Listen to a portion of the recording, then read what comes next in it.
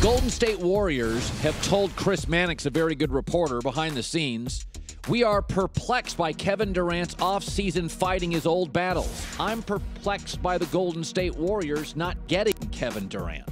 15 months removed from the greatest 10 years of his life, the most public divorce in America, and now America's reigning villain?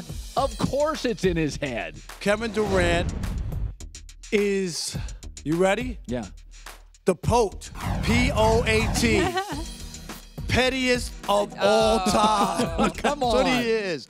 You're in the basement of your mansion tweeting to anonymous people, making fun of you. You have to have a terrible life to worry about Twitter when you're that guy. Shift to Ezekiel Elliott. He quits on an interception against Dallas. What did you make of that play and the reaction and your takeaway? You know, when you walk off the field, it just shows a lack of effort. You know, we always say in the NFL that nobody should have to question your effort. And so now all your teammates look at it and say, hey, man, you know, we're out here, you know, busting our tails, you know, so you can be Ezekiel Elliott, so you can be a star, but you're not giving us the same in return. The issue right here with Zeke is the fact that, you know, he's under such a microscope right now with everything else that's going on off the field.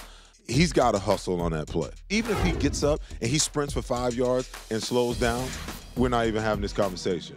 Thanks for watching. Subscribe here to get the latest from the show. Also, be sure to check out more of the best clips from The Herd or go watch a few segments from the newest show on FS1, First Things First, with Chris Carter and Nick Wright.